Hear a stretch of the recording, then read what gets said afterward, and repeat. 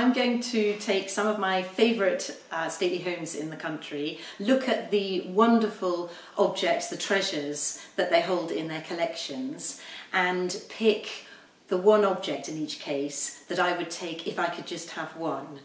I'm going to start today with Chatsworth. Chatsworth is the most beautiful house, stunning. It's in a drop-dead gorgeous location in the Peak District in Derbyshire. It's the home of the Cavendish family, the Dukes of Devonshire, and there have been some really colourful individuals within that family tree. I've already talked about Bess of Hardwick, with whom the story of Chatsworth starts.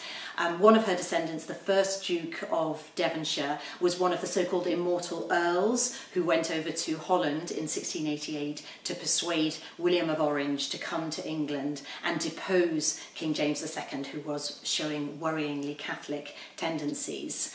In the 18th century, we have the immensely colourful 5th Duke of Devonshire, who lived in a menage a trois with his wife, the 5th Duchess, and his mistress.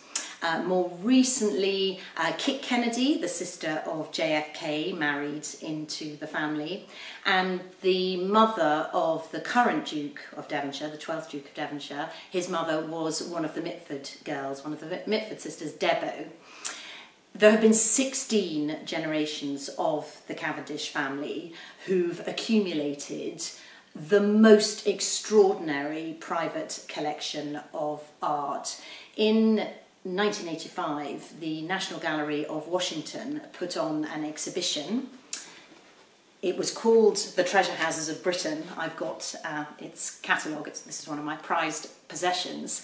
And the loans from Chatsworth absolutely dominated that exhibition. What makes the collection at Chatsworth so special is that every generation of the family has bought avant-garde contemporary art. I think a good case in point is the 6th Duke, who in the 1800s constructed a sculpture gallery, and uniquely he displayed in the gallery contemporary work.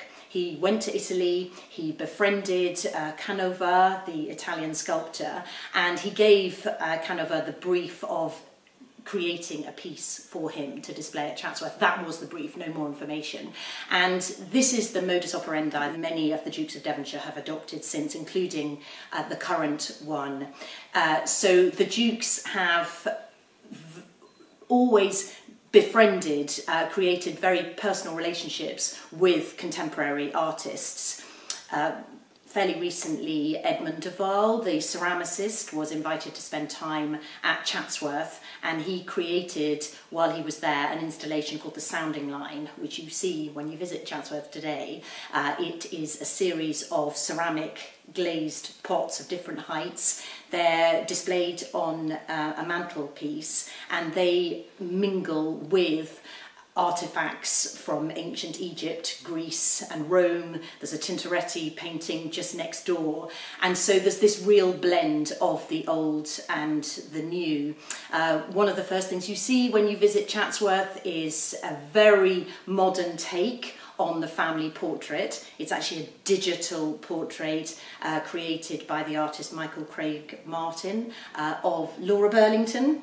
Laura Burlington is the daughter-in-law of the current Duke and Duchess, and that very modern digital portrait, which as you look at it constantly changes colour, sits opposite a 17th century low relief sculpture of the goddess Diana bathing.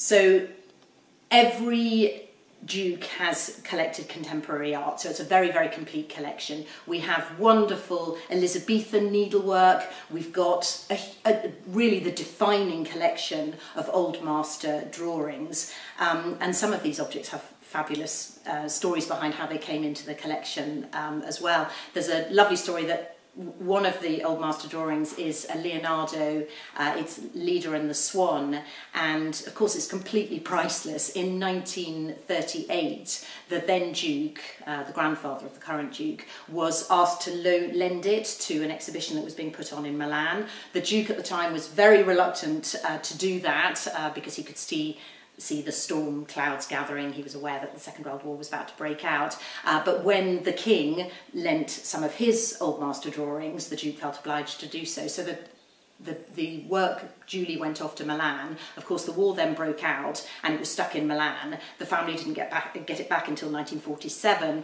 by which time it had been damaged a bit. There's a definite white blotch in the middle of this fabulous Leonardo drawing. But the current Duke actually sees that as a badge of honour of the loan. He thinks that the battle scar, if you like, just adds to the interest of the piece.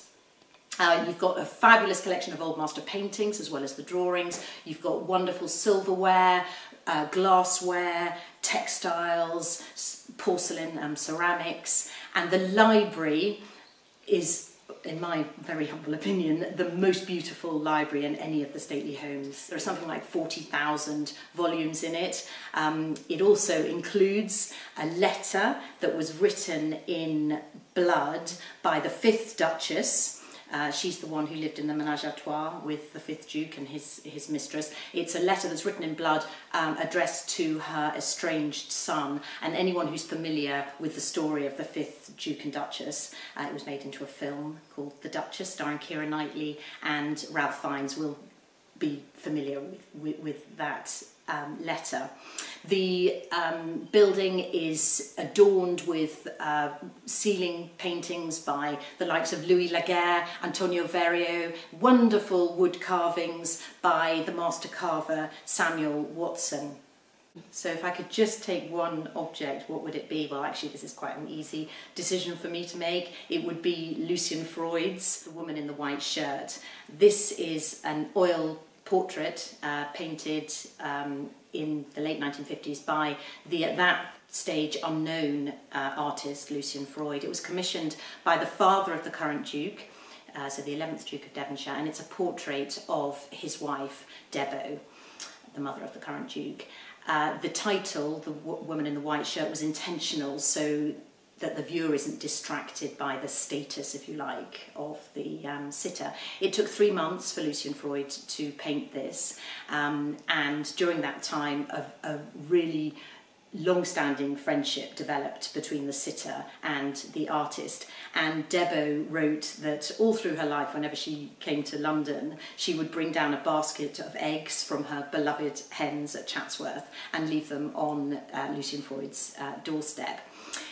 It's a painting that was made of the Duchess when she's in her late 30s. She actually looks quite a lot older than that in the picture, but that was kind of intentional on the part of Lucian. He was trying to create this image that was a break away from the traditional flattering family portrait. The current Duke, when he was about 15, apparently decided to spend a lot of time acquainting himself with this painting, and he says that he sat in front of it for half an hour at a time and grew to absolutely love it and really saw his mother in the painting. And he actually goes on to say that in his opinion it's the most beautiful item in the collection. Now, I love it because I love Debo, for a start. She was one of the Mitford sisters. One of her elder sisters, Nancy, was the writer. Another sister, Diana, married Oswald Mosley, who was the head of the British Union of Fascists. Another sister, Unity, literally fell in love with Hitler and shot herself at the day that war was declared between England and Germany, her two beloved countries. Another sister, Jessica, was a communist. Debo herself, the youngest in the family, when she was a young girl, said that she wanted to be a duchess when she grew up, and that's exactly what happened. I also like it because it's thanks to Debo that we're all able to enjoy Chatsworth in the way that we do today, because when she and her husband inherited the estate, in the early 1950s, they were clobbered with the most colossal inheritance tax bill. They owed the equivalent of 80% of the value of the entire estate in death duties, and it was largely due to the energy of Debo, who opened the house to the public, and she was really blazing the trail in terms of doing that, that the house and the collection are as we see them today, and we're able to enjoy them. And then finally, I love this painting because I think it really encapsulates the modus operandi that the Cavendishes have always had of investing in the art of avant-garde, contemporary, innovative artists. Thank you so much for listening. Next time I'm going to choose another of my favourite houses and pick one of the items in that collection that I would take if I could just have one.